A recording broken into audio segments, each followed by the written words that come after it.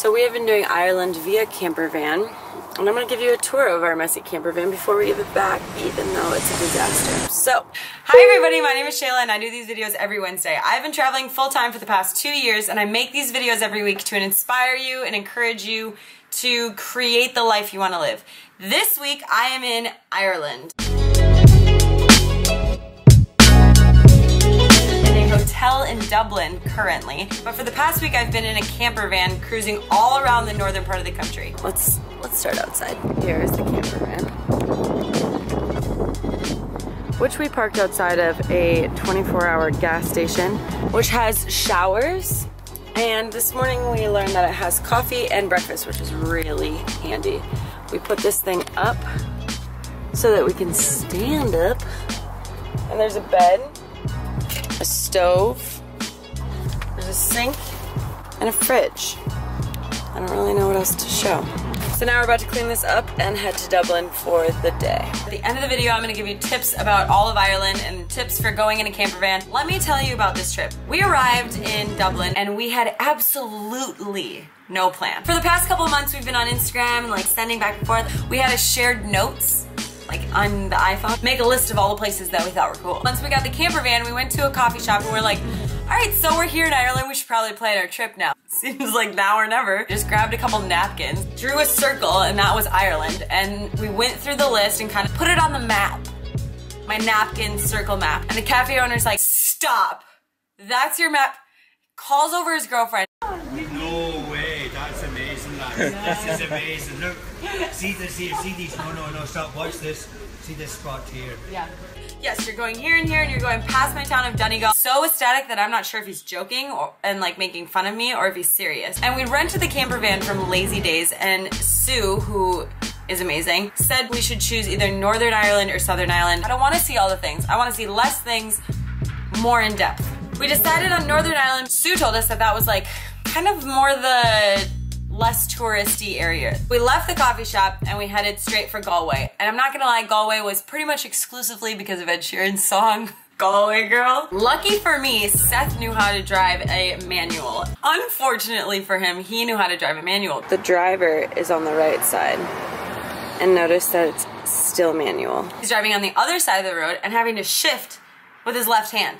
So we get to Galway and we park the van on the street. The Irish start drinking like, I'm pretty sure they start drinking at lunchtime. So when you go out at like 10, it's 10 o'clock and they have been drinking for a while already.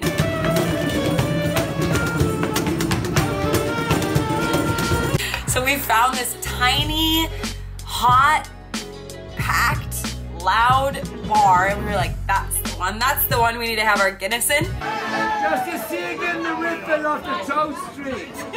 Just to see again the ripple of the...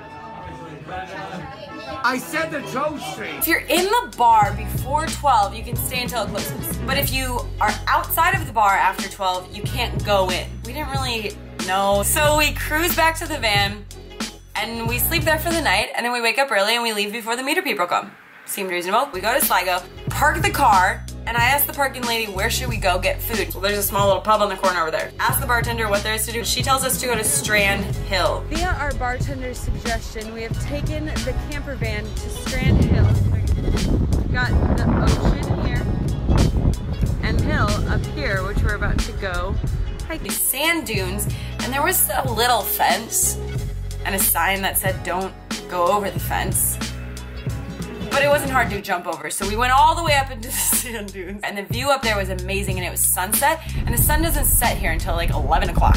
So we're watching the sunset for like 2 hours. Then we're like, okay, we need to find a place to park because this parking said no overnight parking. There's a campground right next door, so we walk over to the campground, it's closed. Oh, well, do we just park there? Let's just pop in this bar and ask them what to do. They started talking to this guy, and he's like, well, actually, I can find you a place to park for the night. And he's like, and go inside and get some pizza. So I go inside, try to order some pizza. I'm like the person that comes in at closing time and it's like, can I get a pizza? Just an easy one, like a pepperoni pizza. Yeah, the kitchen is closed. So I walk back outside and it must have been the owner that I was talking to or like a manager or something, and he's like, the kitchen is not closed. Now I have to go drink a beer from the bartender that I just like ratted out. Sorry, I didn't mean to tattle. Like I wasn't trying to tattle. I was just trying to get some pizza. He was Irish, so he was like, it's no big deal. What do you want to drink? So there's 2 giant mountains, Strandhill and Ben something. Nice. Balbin. What? Ben Balbin. Ben Balbin. Thank you. So in the morning, we got up to hike and the van was dead. And I'm not really sure why it was. Probably, most definitely not my fault.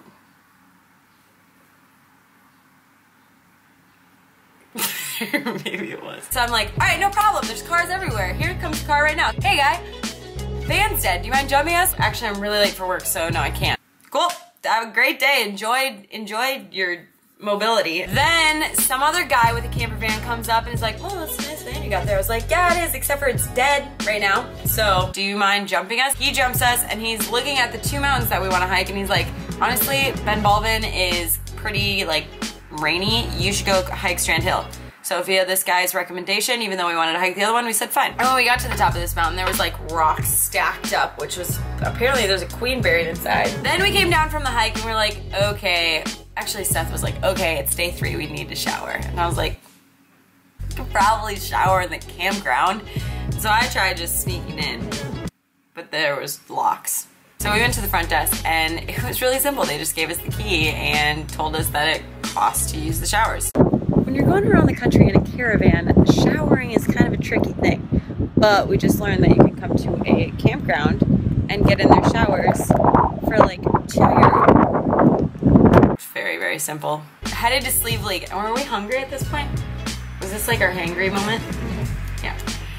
We were both just getting hangry at each other. And like, even for a moment, we had to be like, look, it's not you. It's hangry. The sun is so deceiving, so at like 10 o'clock when you realize you're hungry, everything's closed. So all you can do is eat gas station food. Grumpy. And I tell Seth, take the second exit to get out of the roundabout. What does he do? He takes the first exit. And I'm like, where are you going? And he's headed to Donegal Castle because the first guy in the cafe told us that's where he's from. And so we recognized the name, so we went that way. It's literally 11 o'clock at night. The castle's gonna be closed, why are we doing this? And all of a sudden we come up on a street festival, like a street music festival, like the coolest thing ever. Moods change immediately, and we cruise into the town and we start drinking. And there was like 2 younger guys that I saw, and they were like, hey, I'll meet you in the Abbey. And I was like, Seth, I think I know where we should go. And I was right. That's what eavesdropping will get you. It'll get you a good time.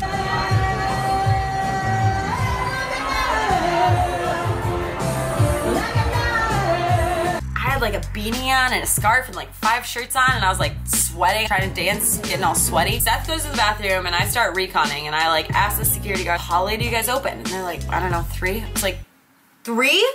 3 o'clock? I'm in all this like sweat gear. I need to go get changed. So Seth gets out of the bathroom and I'm like just doing cartwheels in this bar, and I'm like, we need to go get changed and get ready for going out because there's a nightclub downstairs and the live music's about to start.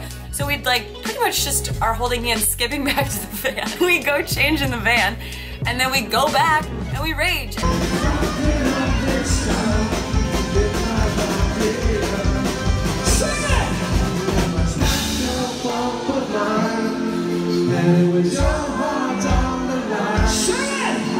And luckily for us there as well, we could park overnight, and on Sundays it was free parking, so we just got to sleep in, and then we headed to Slieve League. So we were told to come to Slieve League. There are cliffs that are higher than the Cliffs of Moher.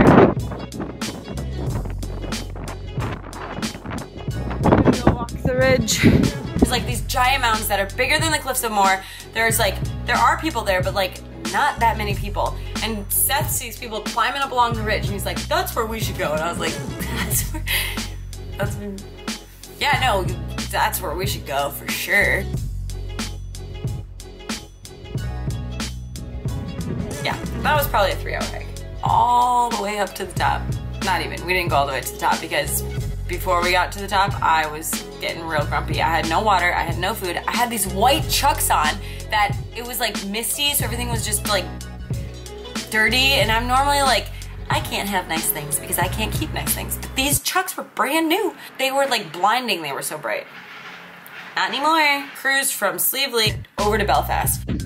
We got into Belfast last night and parked the van in front of a castle on a harbor. Belfast was a very, very interesting place. Everybody told us like, you can feel a difference in Belfast, and you can. So everybody said do the black cab tour, black cab tour, black cab tour. So after plugging it in 3 times into the GPS and having the GPS take me to a neighborhood, forget the black cab tour, we're not doing that anymore. Just go to the city center and find the visitor center and ask for a black cab tour. Do not plug it in your GPS. So we went to Starbucks and I'm trying to pay and he's like, oh no, we only take sterling. And I'm like, oh yeah. Because Northern Ireland is part of the UK, so they use pounds. So I'm like, oh yeah, that's right. Like, do you consider yourself Irish? Or the moment I asked that question, I wanted to eat my words. Because this kid's body language at Starbucks, well, it depends on, it depends.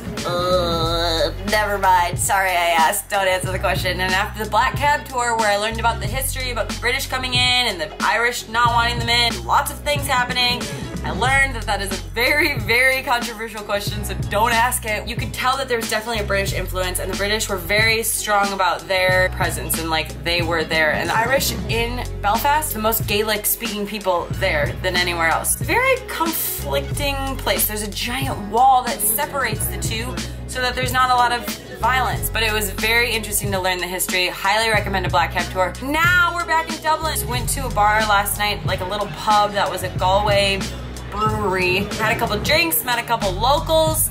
Might be working in a castle by the end of the year. The tips that I have for Ireland are everyone is so nice. All the people are so nice. If you run into any problems, if you don't know anything, if you have any questions, just ask. Ask anybody. Try a Guinness, even if you don't like Guinness. The Guinness here tastes different. It's like creamier and fuller and more flavor. Definitely do it by Campervan. It's a great way to see Ireland. It's a great way to have like mobility and just to be able to go wherever you want. But make sure you know somebody that drives a manual and is confident about driving on the wrong side of the car and road.